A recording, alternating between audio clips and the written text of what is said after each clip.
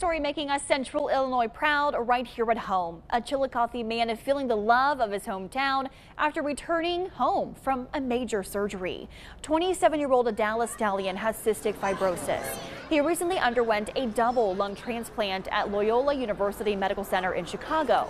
Today, family and friends cheered him on as a motorcade composed of the Chillicothe Police and Fire Departments escorted Stallion's car through downtown Chillicothe.